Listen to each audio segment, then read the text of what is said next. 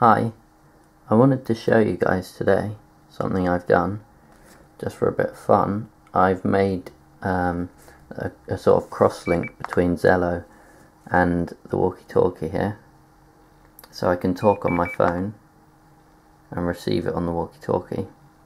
I've just set it up now, so it's not fine-tuned or anything, but it seems to be working alright. If I show you, if I talk here on the walkie-talkie, it should come up on the phone. 1, 2, 3, audio test. There we go. And if I talk on the phone, 1, 2, 3, testing. Oh, I had the volume down. If I turn that up again, 1, 2, 3, testing.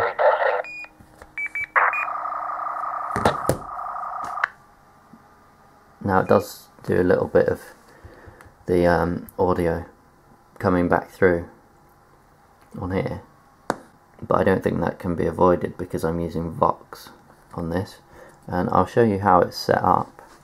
Over here I've got my scanner set on channel 5 with DCS46, and that's sending the audio through here into the mic of the computer, and this radio here is on Vox. You can see the Vox in there just above my finger, and the audio that comes out of the computer there goes along that cable through a little converter to convert it to 2.5 there and into here, which broadcasts it.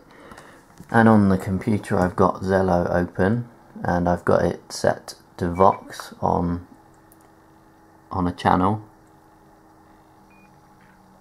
and whenever it hears any audio from here, it will play that on the Zello channel, and the same way the other way around, whenever this hears any audio on the Zello channel, it will play it over the radio channel. So I'll just show you it in action again. 1, 2, 3. It worked quite nicely, and this is like a really cheap way to kind of implement those systems that you see that they want to charge you for this solution, but here's a free way to do it. So 1, 2, 3, Zello test. That can get a bit annoying, that. Zello test, 1, 2, 3.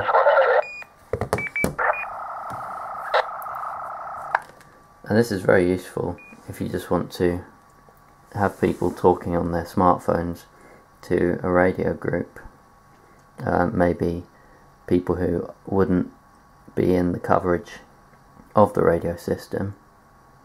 And next I'm going to go over to a screencast and show you on the computer how it's set up in Zello.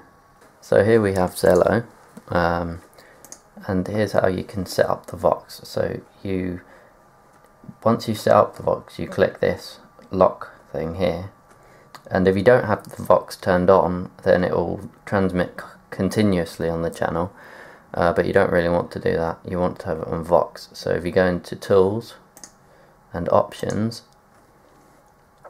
you can go into Vox and you can set the settings here, but you have to, where's it gone?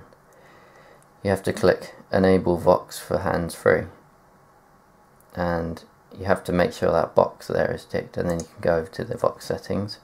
You have to adjust the activation threshold so that it only activates when someone talks, because otherwise if you have it too sensitive, then it will activate all the time and when nobody's talking, so that will just annoy all the users.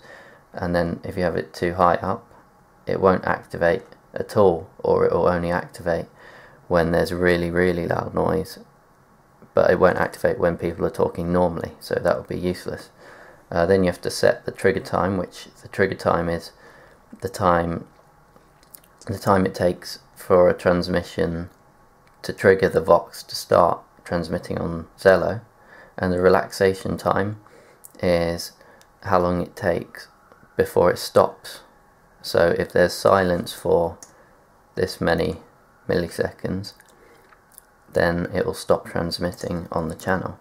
So after you've applied those settings, you just click on the channel you want, click that, and it's ready to go. So that's how you can make a crosslink between Zello and PMR446. You can use it for any type of radio system really, as long as you've got some way of keying up the radio. I hope this has been useful for someone, but for me it was just a bit of a fun project to do. Thanks for watching.